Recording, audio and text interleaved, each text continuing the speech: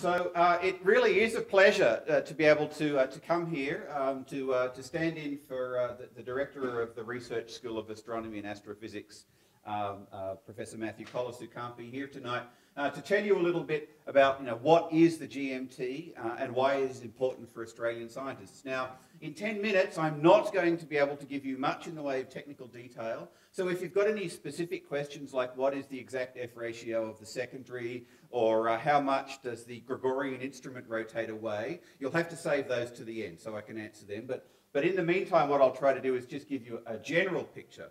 Now, what is the GMT? The GMT is one of a generation of new telescopes that represent the next step in the size of optical facility that astronomers have available to them. Somewhat unimaginatively, as a class, they are known as the extremely large telescopes. This distinguishes them from the very large telescopes that we currently have. But the important point to note is that bigger and bigger telescopes have been a history of astronomy for about the last 400 years. And the reason for that is two fairly straightforward things. The first is that a bigger telescope with a larger mirror catches more light in much the same way that a larger bucket catches more rain. So if you want to look for extremely faint objects, you need a very large telescope. And the second point is that bigger telescopes produce sharper images. And so I can see finer detail on the universe and see smaller things nearby, or alternatively, things that are somewhat larger much further away. Australia's largest telescope at the moment is the 4-metre Anglo-Australian telescope, which sits just outside Coonabarabran on Siding Spring Observatory. And it is nowadays a middle-sized telescope. The largest telescopes in the world are the Keck telescopes in Hawaii, with mirrors that are 10 metres in diameter. So the mirror diameter is about the width of this room in highly precise glass. Now, by comparison, many of you will know about the Hubble Space Telescope and the exquisite images it produces because it's in space. Hubble is quite a small telescope nowadays. It's only a 2.5-metre telescope in size. And to sort of, because I'm a scientist, I have to produce plots of dots to show you this sort of progression in the size of telescopes from way back in 1600 when Galileo put together the first refracting telescopes. There's been quite an orderly progression from soon after that, almost a sort of a straight line on a logarithmic plot here, from Herschel's large reflecting telescope at the beginning of the 19th century, through to the 100-inch Hooker telescope in California on Mount Wilson, to the 200-inch 5-metre Hale telescope at Palomar Observatory, where I was privileged to be able to do some work as a graduate student, through to the largest telescopes we've got at the moment, Keck. There are two of those on Mauna Kea, the mountain of Mauna Kea in Hawaii. GMT is the next big step. And how big a step is it? It's an extremely large step indeed. So the background here shows you a sort of a colour diagram of the mosaic of mirrors, 7 8.4-metre diameter mirrors, which will collect their light together to give you the equivalent in terms of collecting area of a single mirror that's 22 metres in diameter. So that's almost 3 times larger, well, just over twice larger the size of the Keck telescopes, almost 3 times larger than the 8-metre class telescopes that are around at the moment. And in particular, it has a size for when it's diffraction limited, when the optics are tuned up so that this telescope is producing the ultimate resolution images it can, equivalent to a 24.5-metre telescope.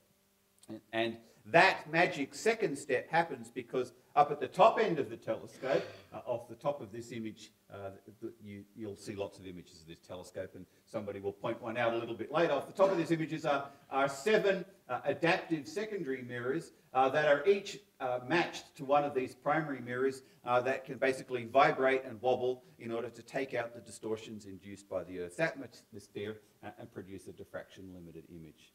It's essentially an optical telescope, an optical or infrared telescope, so it counts photons, and it will work from 0.3 of a micron, or 300 nanometers, or 3,000 angstroms, all the way up to 5 micron wavelengths in the infrared. And the total cost of the facility will be around, well, it has been defined that it will be 1.05 billion US dollars. And those are as spent dollars, so including inflation through to the end of the project. The exciting thing for Australia is that we are a 10% partner in this project. This is going to be right at the forefront of international facilities when it comes online, and it will see Australian astronomers collaborating with some of the most preeminent institutions in the world.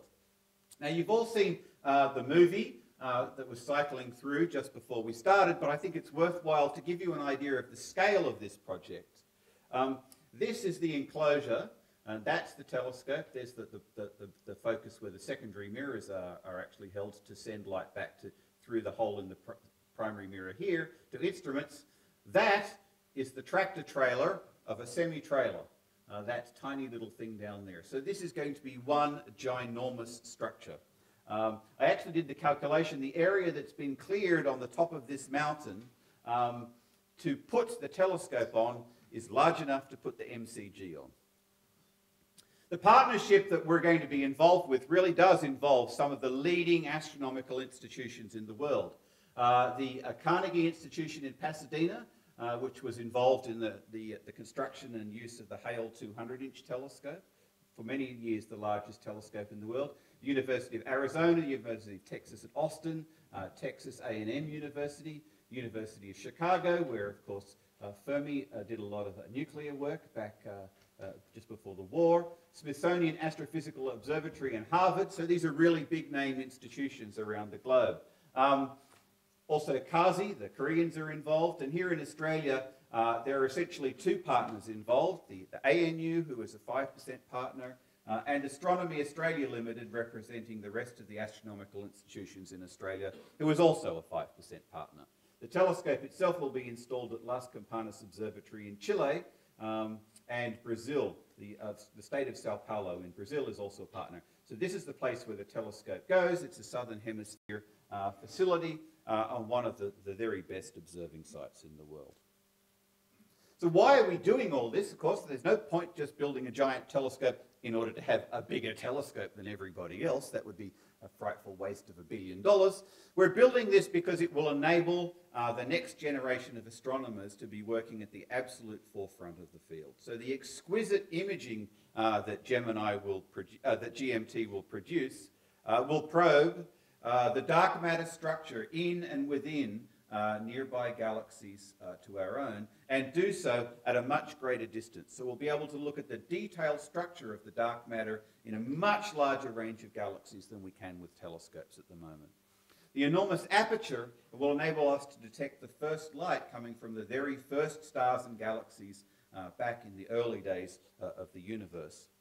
And the ability of this telescope to be a general purpose telescope with a wide suite of instruments that you'll hear a little bit more about as we go on this evening, will allow astronomers to explore the detailed histories of how stars form in these galaxies and how galaxies are built up and evolve over the history of the universe. And from my point of view, the exciting part of this telescope that I want to be able to use, hopefully just shortly before I retire, is going to be that the GMT's huge collecting area allows us to do searches for and studies of planets around nearby stars that are simply not possible at the moment. The research we do in finding planets around other stars is essentially limited by how many photons we can get from all of those stars, because we have to use very precise techniques to see the impact the planet has on the star.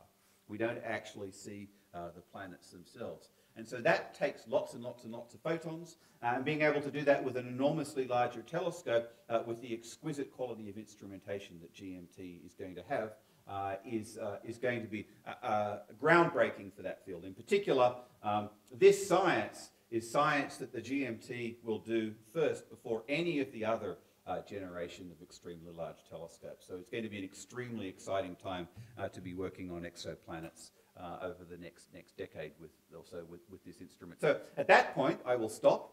So that's the general background. That's why we want to build the next generation of enormously larger telescope.